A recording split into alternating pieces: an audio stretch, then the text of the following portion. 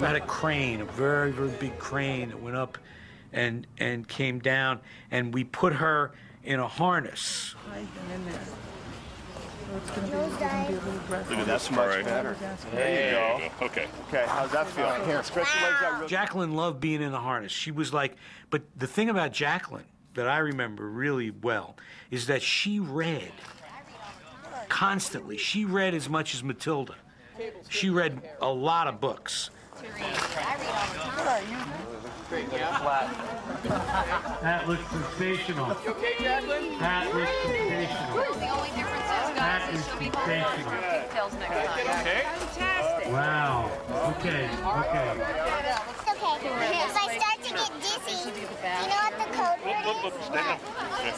Jelly beans. Little background. Are you gonna shout down jelly beans? That's when she wants us to stop. Yeah. Yes. Action. There we go. Don't smile. It's horrifying. Ah!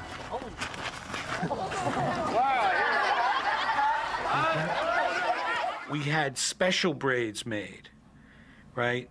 So that we could swing her around in a wide shot. Like popped out and we'd have to glue them back on.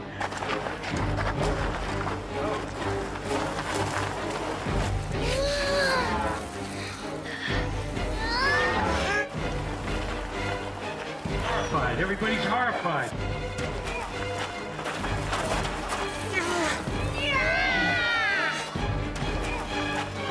Cool. We got it. Whoa. Cut. Was she good or what? You are flying, kiddo. You are flying. I can't believe it. No jelly beans. No jelly jelly beans, baby. No jelly beans. I think my biggest challenge on Matilda was making Pamela Ferris, who is a lovely woman, look like the mean Trunchbull. Fresh meat. We took a face cast of her and made some pieces for her out of gelatin. We made her a nose tip. And we also made her eye bags, so it made her look a little older and more tired. That in there. Give a real cruel look. I can't scrunch my eyes up because they're still wet at the moment, so I have to stay fairly. But once they're dry and in place, they're just like skin. But I'm not aware of this at all. This is amazing. Use the rod, beat the child. That's my motto. The next step we did to Pam was I started coloring in all of her like little imperfections on her face, like freckles. I put a lot of broken blood vessels. Like sometimes you'll see somebody has like a little vein on her face. Well, I drew in hundreds of those. And then I took kind of a coloring wand, like a mascara wand, and I colored in all the peach fuzz on her face, which gave her a little bit of a mustache and a little bit of a beard, and I darkened her eyebrows. Wow. Here she comes. It's like a cornfield after a storm, isn't it?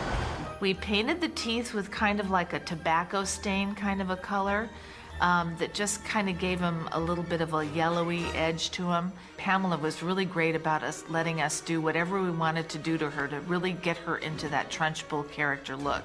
It's delicious. When you see the end result, it's so detailed and believable that I can look in the mirror and I believe it. Confess. When Pam came into the trailer in the morning, she was just Pam Ferris, and when she left, she was a Trunchbull, and I helped her achieve that. It was really, really a fun scene to do. He ate a lot of cake. We made big, huge, wonderful cakes. They must have filmed that for 2 weeks. I remember, when the rest of us would go home, the children in the classroom stuff, we'd go home. Pam and Bruce would come back and they would film that cake scene. I saw that little boy pass me sometimes looking terribly green about the gills, and I thought, what's wrong with him? And I didn't realize he'd been out there eating piece after piece of cake. She in his light? No. Yeah.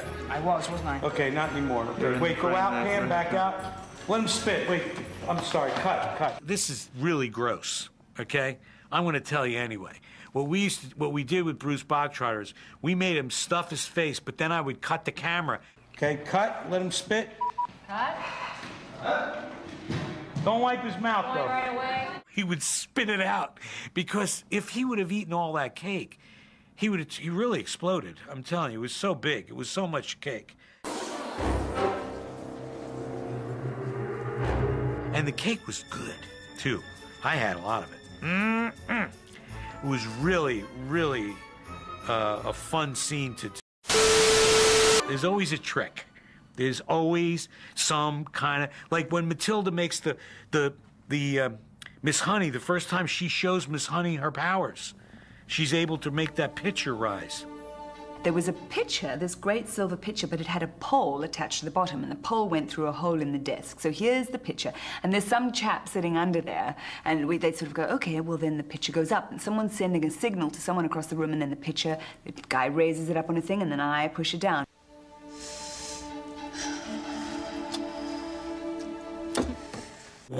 Like this.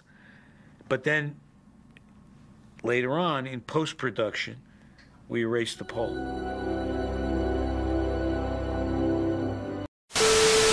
Well, you know what was really fun to do was the chalk. Oh my, this was so much fun. The chalk. The method that really worked the best, inside this piece of chalk was a magnet, a really strong magnet. And on the other side of the blackboard was a guy who was writing backwards. So you could move the magnet on the back of the chalkboard, and it would make the chalk move around on the front.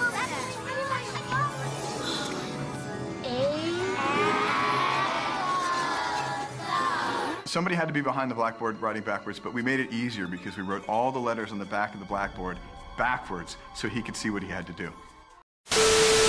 They're hitting the Trunchbull. They're actually on sticks, and there were a couple guys off stage beating her with these erasers on sticks. And all the kids were going crazy. There was chalk dust flying everywhere. Everybody was screaming. And even though it looked like the Trunchbull was getting hurt, in fact, everybody was just really laughing because she was having a great time and the erasers were soft, so it all ended well. No Trunchbulls were hurt in the making of the movie.